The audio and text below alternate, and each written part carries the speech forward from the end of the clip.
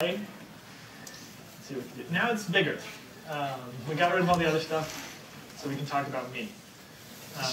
It's my Twitter handle. If you follow it, it's probably maybe going to tweet things during this talk. Also, my slides are up at this link. I can keep saying that as we go. But getclef.com/anatomy. This talk's called Anatomy of a WordPress Hack, is why that's the link. But it's also like, feels kind of edgy, right? Like, I'm doing something a little crazy. Anatomy. Wow. And there's this hack.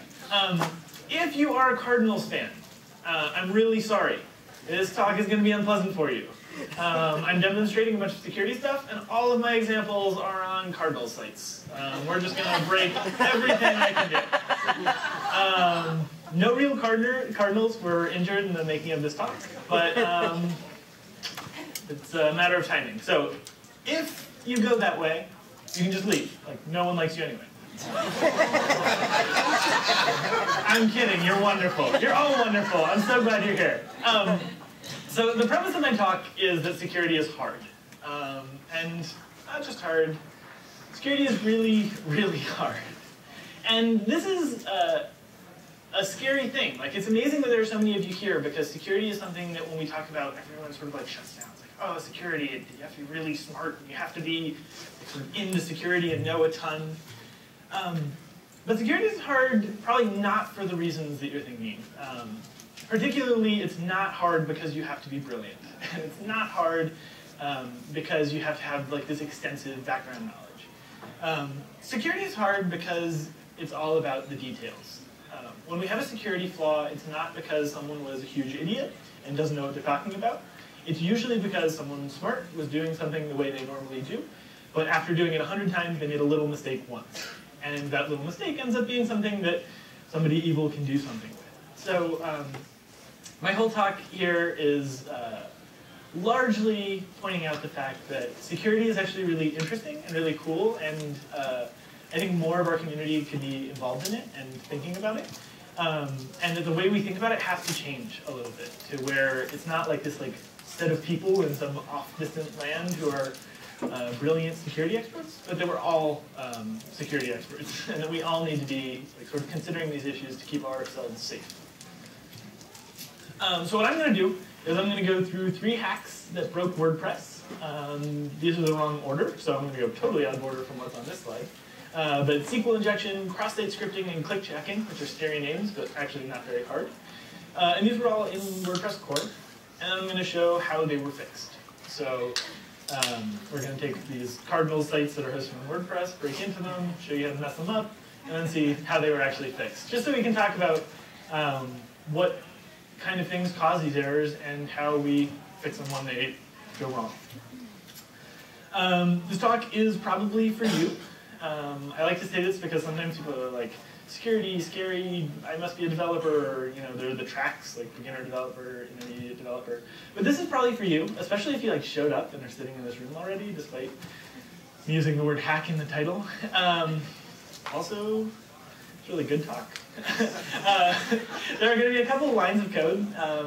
You'll see like some of the slides, I'll say like, here's a line of code, and I'll go through all the little pieces of what it's doing and what needed to change. If that's not your thing, just like glaze over for a few minutes. I'll wake you back up when we're done with it, but it's a pretty small portion of the talk overall. At this point, you might be wondering like, hey, Brennen, you're about to show me a bunch of stuff that's already been fixed. Like, that's not very useful. I would rather be seeing things that haven't been fixed, so we can work on that. If you're saying that, I've got a couple of points. This one seems unrelated. But almost 20% of the web runs on WordPress. That's a statistic Matt gave at WordCamp San Francisco. And it's pretty amazing. A huge chunk of the web is running on WordPress. Well, what that means is that there are a lot of attacks that happen on WordPress sites. Since so many of us are using it, if I can figure out a way to break into it, that can be really valuable. And so, they're going to keep happening. I'm going to show you these 3, and in the specific cases, they were fixed. But they're sort of part of general problems, right? Like cross-site scripting is one. The one that I'm going to talk about has been fixed. But cross-site scripting happens all the time. And it's happened in WordPress a bunch of times. It happens in plugins all the time. It happens across the web. So Even though the ones I'm showing you have been fixed, which is a good thing, because no one's going to attack you with them, so me talking about them isn't scary. But we should know that these kinds of things keep happening. The last thing is that it's really fun and interesting. And like, a lot of people don't get as psyched up about this stuff as I do, but like, it's really cool to like see the ways that we can sort of break the systems we built. Like, WordPress is so cool and so much fun. Oh, we're at 20%? Oh, right. Thank you, Nathan. That's great. Little input. No, it's cool. This would have been his like 4th time seeing this talk, and every time I learn things. It's great. Nathan has contributed a bunch to this talk. So, my name is Brennen. Byrne more specifically, but Brennen is good enough. My Twitter handle, does anyone know if I'm tweeting? I am? Yes! Tried to set that up, wasn't sure. I work a company called Clef, getclef.com. We're building a replacement for usernames and passwords online. So I am thinking about, talking about, working on security all day, every day. This stuff is really my thing, and I hope I can get you a little bit excited about it too. So let's get started. Anatomy of a WordPress hack. So I'm going to jump right into it and go with cross-site scripting. Cross-site scripting, despite having an ugly name, is when a hacker is able to run arbitrary code in every user's browser. So this is when like you've got a comment field and you expect people to write like, hey, I loved your post, and instead they write like, open bracket tag, bunch of code, and end bracket tag, and you're like, that wasn't very nice, and then all of the users come to your page, and instead of seeing a comment, they're running a bunch of code that you didn't want them to run. And that could be doing a bunch of evil stuff, like making a botnet, or it could be doing embarrassing stuff, like changing your website, and I'm going to show you how to do embarrassing stuff. So let's go to a Cardinals blog. So you'll see this is localhost. Again, no actual Cardinals entered in the making of this talk. But they've got a blog post, and they have made me an author. So I get to make a guest post on this blog, which is really cool, because I'm like, maybe a fan, or whatever. They don't know any better. So this is my guest post from the view from a Red Sox fan. And you'll see that in my content, instead of writing anything actually useful or productive, I've written this like gallery ID tag, right? And the only thing you have to pay attention to in this is that I've got something in here called hack.js. And like there are very few like rules in security that you have to follow absolutely. But if you ever see something called hack.js, chances are it's bad for you. So I'm going to just post this. Publish this post, and check it out on their homepage. And we're going to see that we've just got this great sparkling banner declaring the supremacy of the Red Sox. So this is clearly not what they wanted me to post on their page. I could do a lot of things. I could have changed their theme. I could have messed with a bunch of stuff. I could have done something really evil that worked on other attacks. I just wanted to embarrass them, so that's what I did. So that's cross-site scripting. Go back to talk. And also, you'll notice that these are all Red Sox colors in here. I don't know how well they're reproducing, but they are. So how did that happen? This is part of the thing that was in my post. And it's a thing called, like the problem are these things called icon tags, right? So got our HTML, and we've got this unsanitized user input, which is something I'm going to keep coming back to. Basically, when people send things to your site, you got to make sure they're what you expect them to be, right? If I'm sending you a comment, you want to make sure it's a comment and not a bunch of code. And so you sanitize it. You clean it up. You make sure that if it is code, you delete it. But if you don't sanitize it, it's unsanitized user input. And so this icon tag is unsanitized user input. And there's a bunch of other stuff. More unsanitized user input, and then we close the HTML tag. Unsanitized user input leads to the exploit. So what I did is I said that the icon tag was equal to my script, my JavaScript tag, which is hack.js, which again, universally, you can just delete everything called hack.js, and you'll be better off for it. Except when you're making a presentation like this, in which case, I guess I just broke, damn. Okay, so I create the script tag, and I'm loading an evil script. And because it wasn't sanitized, when that's rendered on the page, it's going to actually put into the page's HTML, like, hey, this icon tag is this script thing called hack.js. And I can run whatever I want. Evil cases, again, would be like more botnet-y kind of things, which I'll talk about later. But in my case, I just made that banner. It's a JavaScript banner that says Boston's Red Sox are way better. So this can result in a full site compromise. I can take over and do a lot of really evil things. And you really don't want to let it happen.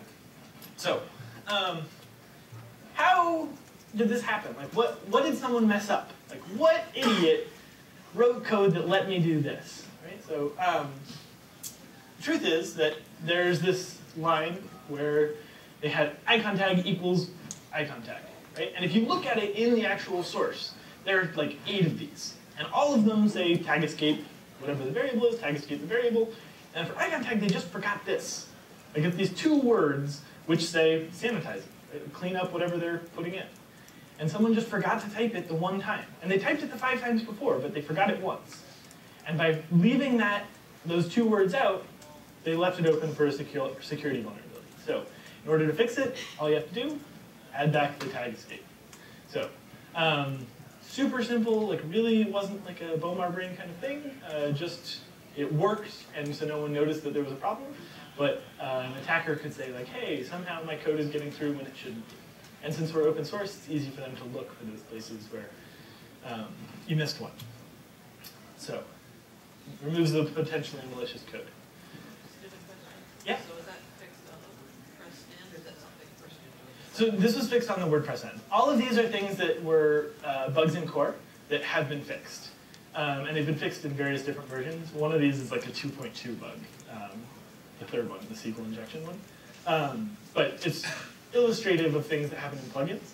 So sometimes a plugin will do one of these things and they have to update it. But definitely not something that you're like responsible for in your site. But if you're building a theme or a plugin, they are things that you have to look out for. And also, when you see like a plugin that has like an update, it's like security updates. It's a lot of this stuff.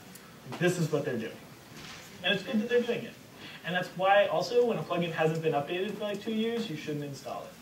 Because some of this stuff is getting missed. Number 2, click checking. Click checking is actually like a really interesting one.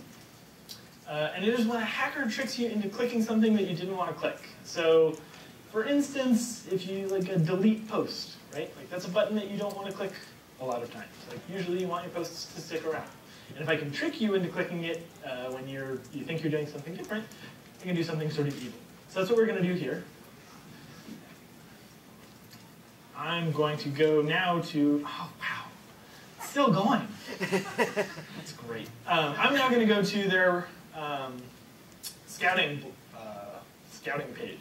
They've got this post where they've been like scouting out the Red Sox, and they're talking about their strategy of how they're going to beat us. And this is their CRM, so this is where they keep this kind of information. But I've sent one of the scouts, or one of the people who use this, an article. This is a horribly styled article, don't judge. But basically there's like a little piece of information, and then there's this read more link. I'm going to click on that. But nothing happened. Like I clicked, I don't know, it didn't read more. So I go back and I refresh this page, I've deleted the post. So I've actually just wiped this. So in this case, I deleted a post, which is like kind of a big deal. That's some information that they might not have saved somewhere else. In some cases, one of the biggest demos of this attack, someone actually installed a plugin that just took over your whole WordPress installation from the back end. And so you can do pretty evil stuff by getting you to click on things that you don't see. And so I have a couple of slides to sort of explain what happened here. This is like your website on a normal day. And there are these things called iframes, and for those of you who are technical, you'll know what an iframe is, but bear with us for a moment. So this is your site with an iframe, and so this is like someone else's website, and it's just inside of yours. It's not like a separate window, it's not a separate tab, it's just in the middle of yours, but it's actually totally their site, and it looks like their site. But it's just within a little embed link on your website. And so what an attacker does for clickjacking is that, so this green site is the article that I was reading, with like the talking about the Red Sox winning and all of that, or the Cardinals gonna take the Red Sox. But the red is actually your website with the delete post, right? Like the wordpress.com/wpadmin/delete post, right? And there's this one button. And I've lined up the button to be right over that read more. So normally you would say like, oh, but I can see the delete button post, I wouldn't click that. But what I can also do is make this invisible. I can just turn the transparency to 0. And all of a sudden you're clicking on a button that's invisible to you and could be on any site on the internet, and you don't know it. You think you're about to click on this read more link. So I've jacked your click, and I have successfully click-jacked you. And deleted your post about the Red Sox. Oh, I had a great animation there. Did you see that? We can go back through that, because that was awesome. Oh. So, I've made it invisible. I forgot I did that. That was really cool. Don't you understand it better now? Does everyone get this? Because this is like the hardest one. Yeah? I just don't know why you introduced the reference to the iframe in this context when you were regarding an invisible overlay to it. Right, so the iframe is actually the separate site, right? So this is like a website for like your news article, right? And this iframe is holding like a WordPress site. Yeah, and that's part of your, part of your design, okay. And that's, well, not as part of your design. This is a malicious site. You're on an attacker's site, right? Okay. I understand that I started by saying this was your site and then your iframe. That's how you would normally use iframes. But in this case, they built a site that's like, looks like it's good stuff in green, and the red stuff's invisible and is actually directing you somewhere you don't want to go. And then they've made it invisible to boot. So, yeah? Why can't they just encode a hyperlink that is to the delete button? Why do they need an iframe? So the delete button isn't like accessible via just a normal URL, right? It's something that you have to do sort of do a post, and there's things called CSRF tokens, which keep a link from being activated from a different website, so that I can't activate a button just randomly. And that means that basically I have to actually click the button for it to work. And I actually used to have a CSRF attack in here, but it was like the least clear of them, and so I did quick checking because I like it better anyway. But the idea is that the button actually has to be clicked, and so they put the button here and then hide it. One more question. Yep. When you delete the post, is it actually gone or does it go in the trash? So it goes in the trash in this case. But again, I was deleting this sort of like Red Sox content. It can actually do things that are a lot easier. So it can sort of take over the whole site by installing the evil plugin or something like that. No problem. So one more question. Yeah? So when they click on that iframe and they're going to your site, then there's code on the page that they go to that creates that function of deleting the Well, so post. what you can imagine is that you would normally see your WordPress admin page that says delete, like has a delete post button, Yeah. right? That's what's in the red box. They've actually put a link to that, right? Like just your admin page with the delete box. And then they've lined the delete box up right where they want you to click, and they made it invisible. So it's just like you're clicking the box on your own web page, you're just doing it on accident. So the idea is just to trick you into clicking a button you didn't mean to. And that can do things that are pretty benign, but it can also do things that are pretty evil. So now, great animation. Just to go a little bit into the code that's making that happen. Here's our iframe, right? This is how I put an iframe on a page. And there are two important parts of this. Well, you can see I'm embedding your admin page, but I've set the opacity to 0, so I made it completely transparent. You can't see it at all.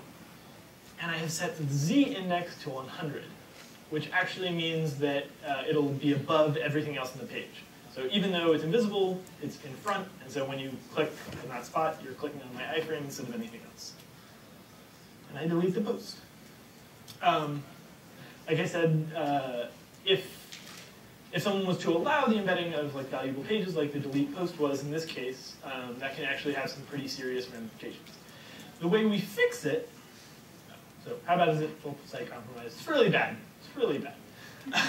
But again, we have a one-line fix. But I'm going to talk about this one a little more. So what I'm adding is this thing called xframe options same origin. And this is generally how people keep from clickjacking. This is why you're not just randomly clicking on things all the time that are like transferring money and deleting your posts and all sorts of evil stuff. Because X-frame options basically means like, don't let my website be in an iframe. Only let my website be shown in like the normal browser setting. And that's something that WordPress has added in a bunch of cases. That's something that your bank has certainly. It's something that's all over the web, is this X-frame options, same origin. Make sure this isn't coming from a different website. The only challenge for X-frame options is that Internet Explorer 6 and 7 don't recognize them. You just pretend like they're not there. And Microsoft had just added this new iframes that were invisible thing in Internet Explorer 6. So that's one of the reasons why we always say like Internet Explorer 6 is such a bad security thing. Like, yeah, there are a lot of little bugs, and yeah, there are like vulnerabilities that are worrisome, but the big thing is this. Like, this is what we're all talking about. Every time someone tells you you have to upgrade, this is like the main thing we're worried about from a security perspective, is that all of the clickjacking stuff is totally possible. Whereas in the modern web, we've actually mitigated it mostly. So add header to the requests, and tell the browser to only allow iframe embed when it's on the same domain. So I could do an iframe on my own website, right, of my own content, but no one else is allowed to use it. All right, number 3, SQL injection. And you should say it's SQL injection.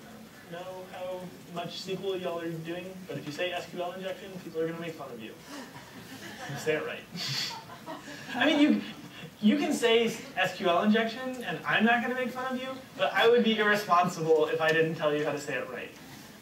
It's also CSRF, we talked about before. It's CSRF, and it's like, that one you'll get away with. No one will make fun of you for saying it wrong, but if you say CSRF, you're like super cool. It's like, oh, you're in, you get it. Security. It's a very in crowd. We care a lot about how you pronounce things.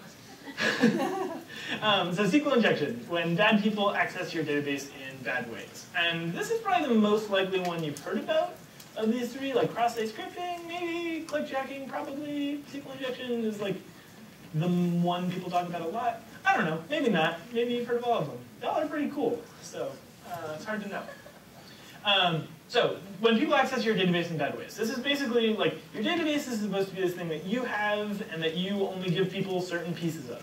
So they're like, I want to see your post. And you're like, yeah, that's in my database. I'll give you a post. But in SQL injection, you're like, here's my database. And they're like, I want all your passwords. And you're like, no. And then they just take it anyway. So what we're going to do is deface a website a little more seriously. Because like these first 2 have been pretty fun, but like let's get serious. We want into their homepage. Right, this is just like the Cardinals page. Why the Cardinals are the best? Great. I wrote great content here. And so what I've done is I wrote a file called hack.php. And similar to hack.js, hack.php is never good news. And so when I run it, I'm going to give a second, and I've hacked all the users. And they only have 2 accounts, admin and test. And I'm just going to warn you that test's password is password, but it has no privileges, so it's useless to me. But this admin. Admin had a much better password, and it's hashed here. But we'll get to that in a moment. So I've stolen the passwords out of the database. This is the whole password table, everything they had stored. It's mine now. Now, this doesn't look like your password, I hope. If you have passwords like this, great work. You are a robot. Please report to whatever it is that's controlling you, because that's not real. No one has passwords like this. So why is this what's stored? So the reason we store things like this is that we have a really hard time remembering things like this. But if we send our passwords around in plain text all the time, then it's going to be pretty easy for someone to grab them. Or, when an attacker like me gets into the database, they'd just be like, cats are great, ha, I'm into your account. So we've done this thing called hashing, which is, I put it into this function, and it goes through these crazy mathematical things that are really hard, and then it comes out looking like this. And you can never take this and turning it back into my password, right? It only goes one way. And that means every time you give me your password, I can always run it through the function, and I'll always get the same crazy string, and I can store this, and that way I don't actually have to store your password. I store something that's really different and really hard to get back to your password with, but you still get to use your normal password that you always use. Now the challenge, and what I'm about to show you, is that I can just run a lot of passwords and see which ones end up looking like this. Right? So I can never take this and turn it back into your password, but I can just try a lot of times and see when I get something like this. So I'm actually really quickly going to, this didn't even, I also just saved these passwords to a file called passwords.txt. It used to be on this slide, but I moved that. All right. I'm going to use something called John the Ripper, which is the sort of most popular password cracker. And what it's going to do is it's going to take its best guess at like normal passwords, and it's going to run it through, and it's going to see if it can guess the ones that were stored there. I'm going to run that. Oh no. Maybe I'm not going to run it. I would be super bummed if that didn't. Nope, that's not the right one. I'm only going to try this for 1 second, and if it doesn't work, we're just going to do something else.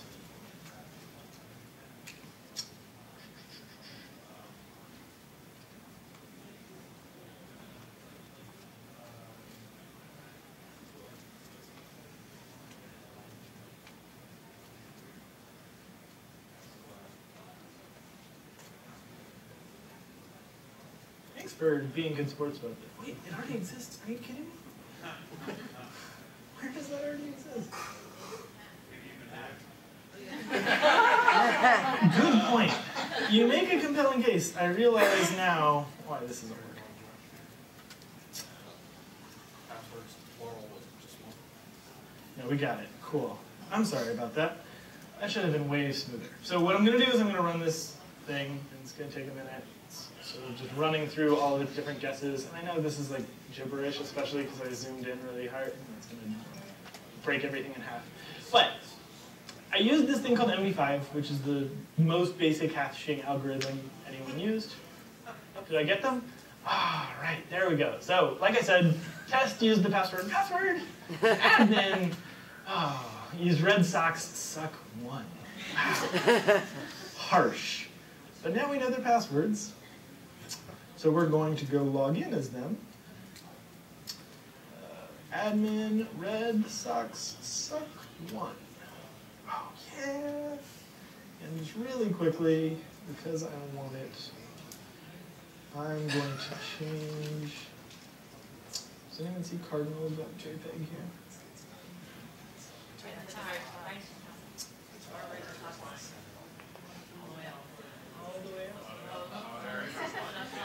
There we go. I'm so glad I have your help. We're going to update that file. And we're going to go back to the site. Oh, maybe? Oh, that's...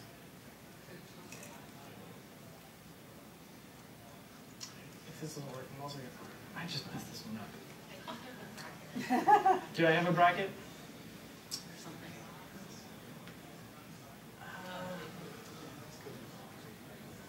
What? Let's see. For some reason, I'm not where I'm supposed to be. Theme editor. Oh, that's what. Style sheet. This is where I want to be. There we go. This is much better. Update that file. Now we'll go view the site, and it's still not fixed. There it is. There we go. All right, cool. So we've taken over their site. Now, perfect. So all I did was change the header, but as you saw, I just totally took all their passwords and ran it. This is the oldest hack. This was in 2.2 that I was able to do a SQL injection.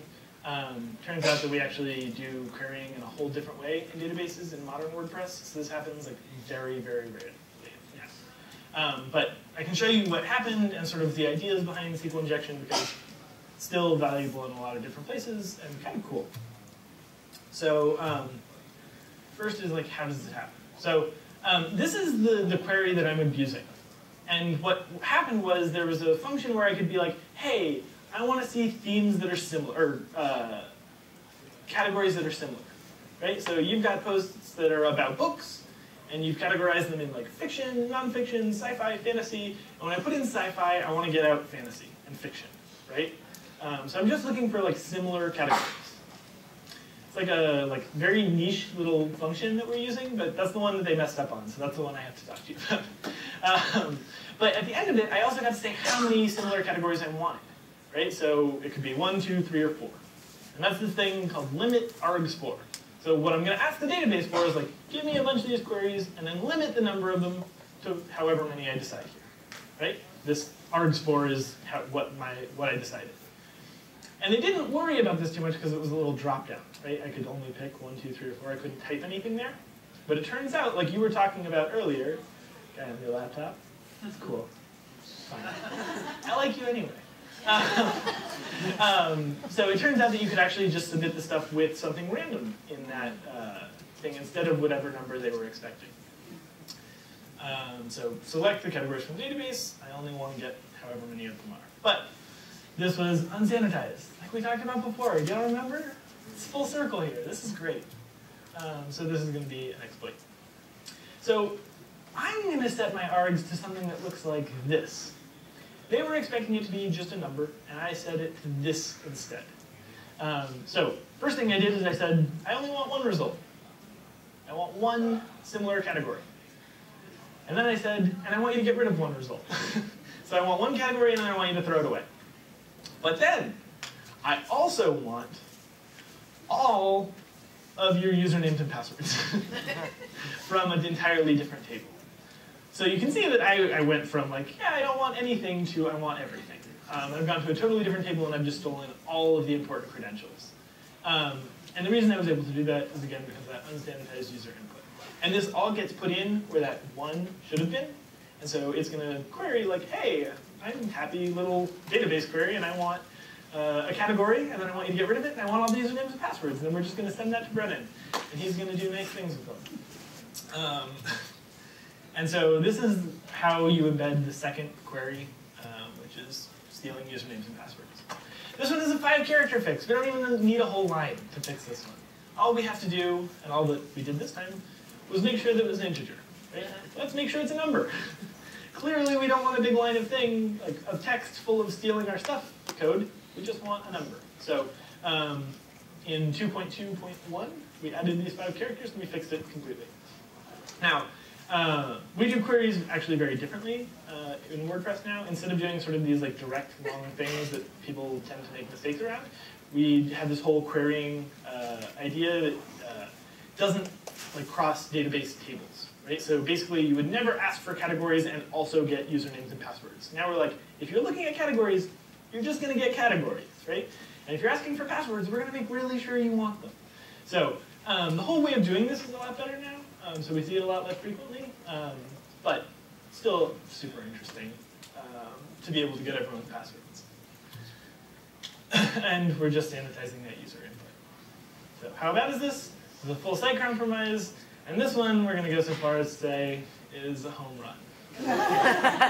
Literally have your passwords, I'm logged in as your admin, like, I'm you, I have total control. And this is just going to loop, it's great. It's a home run. So how does it happen? Security's in the details. You know, how do we make these mistakes? All of them are tiny. You know, each of these 3 things were these little errors that somebody made probably because they were coding up late at night and they did the right thing 100 times and then the 101st they messed it up.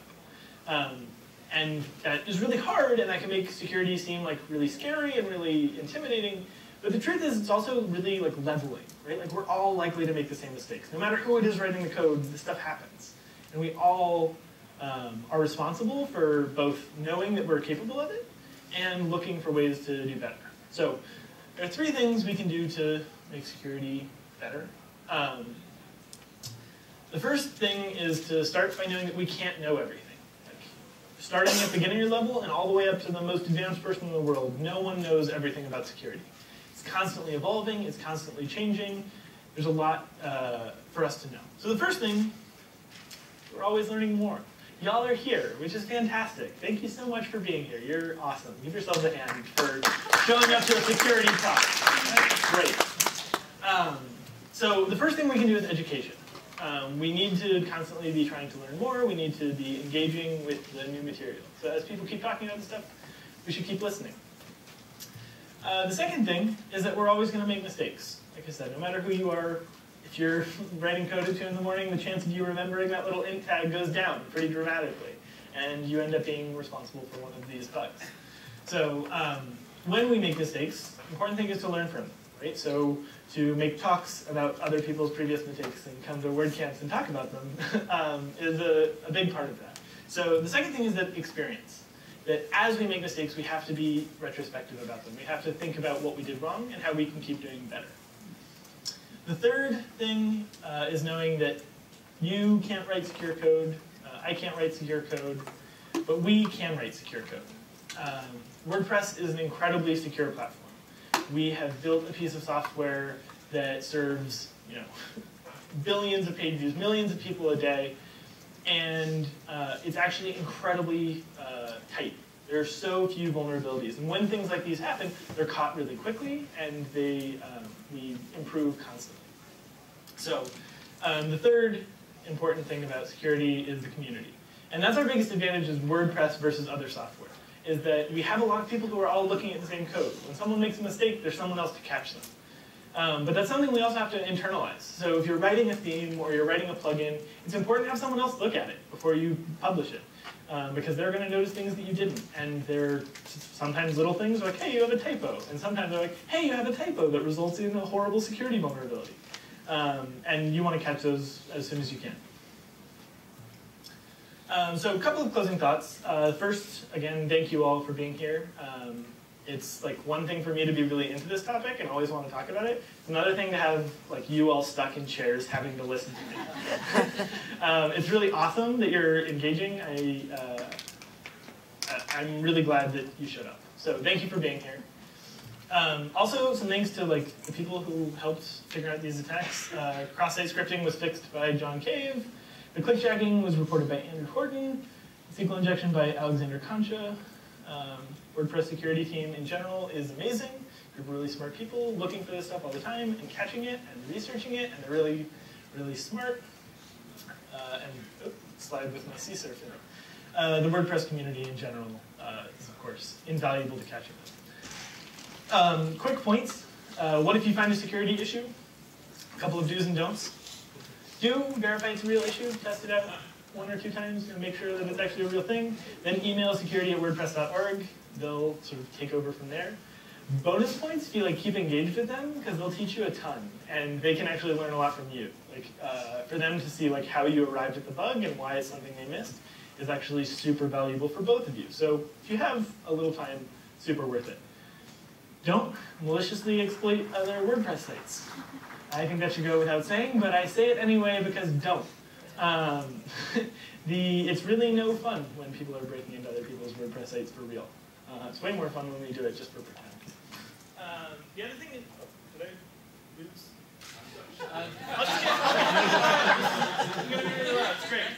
Don't publish details of vulnerability before it's been fixed. So I said one of the things is that we have to share our experiences, but sometimes people get really like overzealous about their experience. They're like, hey, look, I found a bug. It's like, we haven't fixed that yet. Stop. Just don't talk about it. And then, attackers get access to it before we're ready for it, and, it ends up doing terrible things, even though we already know it's there. We just haven't fixed it yet. So, when you find something, report it, and then don't talk about it until it's been fixed. Once it's been fixed, blog about it all you want, and we can talk about how we fixed it, and we'll all learn from it. But wait just that little important amount of time. The other thing is that the best thing you can do for your security today is upgrade to 3.7. It's a new version of WordPress, it's out this week, and it has a bunch of awesome security stuff that's going to make you way safer. So do it, now, please. All of us who are interested in WordPress security are just dying for everyone to be on 3.7. Because every one of these attacks still has people who are installed on 2.2. I know what can happen to 2.2. You shouldn't be on it anymore. And 3.7 just adds a bunch of stuff that we all really want to see. Particularly background updating, which lets us fix security things without you having to worry about it. It's a big deal. That's what I have. Anyone who has questions, I'm happy to talk about it. This is a really nerdy joke. If you don't get it, don't worry about it. I just want questions. Cool. Yeah? You gave examples. I'm not going to bother with Mike. You gave examples of these attacks. Right. And these were from, I guess, the 2.2. So these were exploit vulnerabilities. I'm just clarifying Yeah. for the non. Right. Yeah. These were exploit vulnerabilities from the 2.2 install. So there are actually 3 different installations. Most security bugs aren't something that go like way back. They're something that someone added on accident for a release, and then it gets fixed the next one because there's a new piece of code that changed something. So each of these is a different version. It's 3.1.3, 2.2, and 3.5. Okay. So from the implementation side, yep. were they basically pieces of code that were written as a custom theme at the time? These are all in core. All of these were in core. Okay. These are core vulnerabilities. Okay. Thank you. Oh, I have a microphone that works now. I'll repeat questions. It'll be on the camera as well. All of the time, if you're editing themes, there's no way to create a security problem personally, or is there? There is, and the severity varies. So themes are less likely to cause problems than plugins. Plugins are less likely to cause problems than core. But anytime you write code that's getting executed on WordPress, there's the potential to do damage. And themes can do pretty much anything. So themes can go wild. And if they're taking a lot of permission, that means they can do a lot of damage. But generally, the things to worry most about are core code, then plugin code, then theme code. And on a same Yep. still, most of everything is child themes. So Right. is that also less? Again, child themes. So the question was, are child themes as dangerous as parent themes? Child themes tend to do less, especially because you're editing less code. It tends to be that you're doing more visual stuff. Changing visual things rarely adds security vulnerabilities. In general, it's always good to have someone looking over it, just in case, anytime. Also, just good for your code quality or whatever you're doing. But definitely, the further down you're going, the less risk there is. Yeah. I would just also note on child themes, you'll get security updates for your child themes Right. when they update the parent theme. So much better result. Absolutely. Great point. So you just really that was on didn't hack record. into the Sorry? you really didn't hack into the website? Which website? The No, these were just locally installed things. I didn't do anything actually evil. oh. I don't want to I'm get so arrested. disappointed. I knew you didn't. No, these are all just No, I was just kidding. Okay. Good. No cardinals actually harmed in making this presentation. Yep. For the SQL injection, you had to execute a file called hack.php, Right. which was on that website server. No, so that's a little bit confusing because it's on localhost and everything's on localhost here. I just ran that. I could have run that file from anywhere. If they had hosted it on their server and I ran that hack.php file, it would have worked from anywhere. Well, what I'm wondering is, my site got hacked, and I found a file called bootstrap.php. I'm wondering, how did it get there? Yeah, I so didn't get there. there are a couple of different ways they get there. People getting access to FTP, things like clickjacking, where they get you to install something you didn't mean to, and I can talk to you more about that afterwards. But likely that was the problem. Right? Somebody got a file installed on your server, and it gets access to your config files, so they get access to the database and stuff like that. But in general, this attack actually didn't require anything on the database, or anything on the server. It just was a form that wasn't checking what I was putting into the form, so I put evil stuff into the form and hit submit, and it did all the evil for me. So yeah, this is actually, SQL injection is actually really interesting because all I'm doing is typing into your forms, but you're not ready for what I'm typing. Thank you. No problem. Yeah. So if you have a site which was hacked, what's the recommended way to find, where to look for and where to find the... Yeah, so once a site's been hacked, the first thing you want to do is change passwords for every user. Just clean everything password-wise. And then use something like WP Fence, or there's a couple of plugins. Security is a great one that'll sort of do a clean for you, and it'll just run through and make sure there are no weird files and things like that. And then you want to go back and change all your passwords again.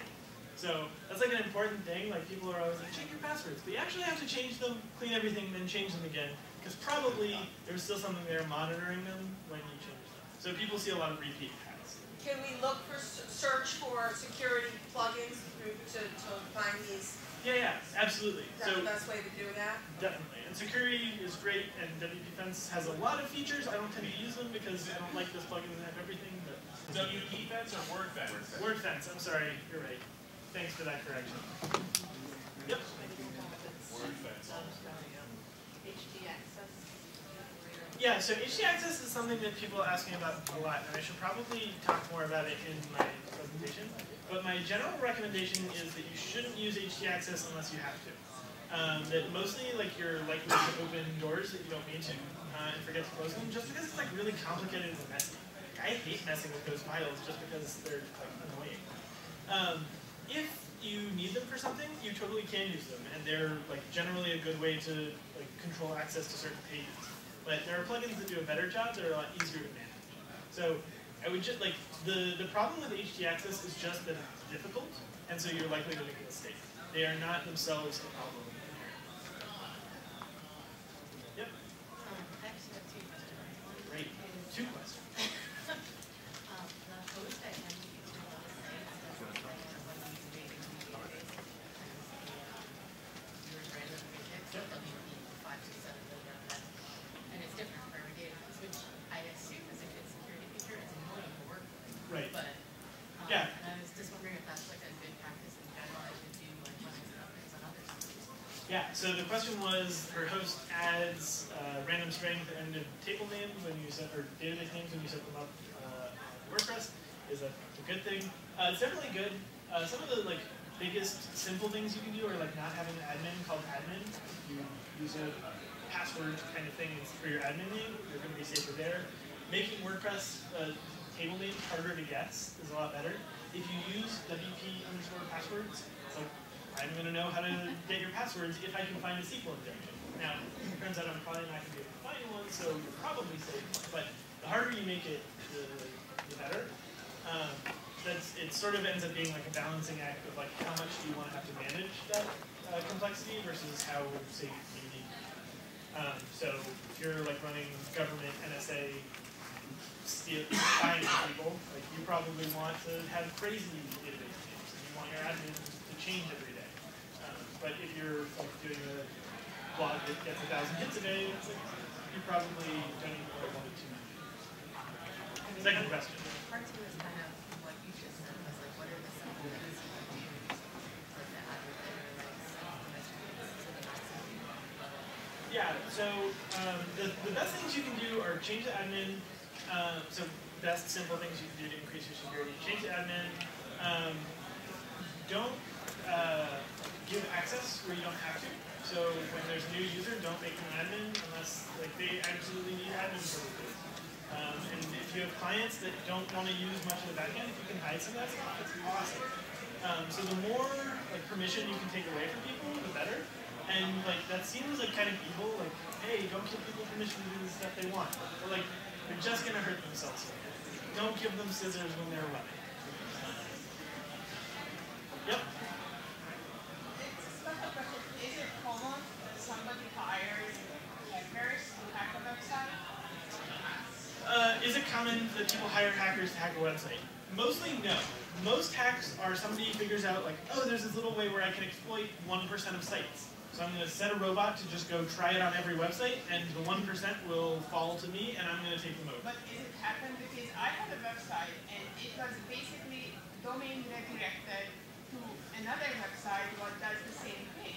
So it's completely looked like, you know, they just want to get more time. And we were just thinking about, okay, we know who owns this other domain. Can we go after this person? So yeah, that's really hard. So a domain was redirected to a competitor, which seems pretty fishy, and depending on their sort of motivation there, it's totally possible. But definitely hard to like pursue legal action because there's like without like a digital forensics team, which like you have to be pretty high profile for anyone to use that kind of stuff with you, or those kind of resources to like protect you. I would say it's pretty hard. Mostly you just want to try to recover it and move on. Try to be a little bit stronger next time because it's really hard to. People who are good at hacking are hard to follow, and the people who hire people who are good at hacking are even harder. Yeah, but it was not correct. So well, right, but like they can just say like, oh, I didn't do that. It just happened, and it's hard to prove it. So it's generally a hard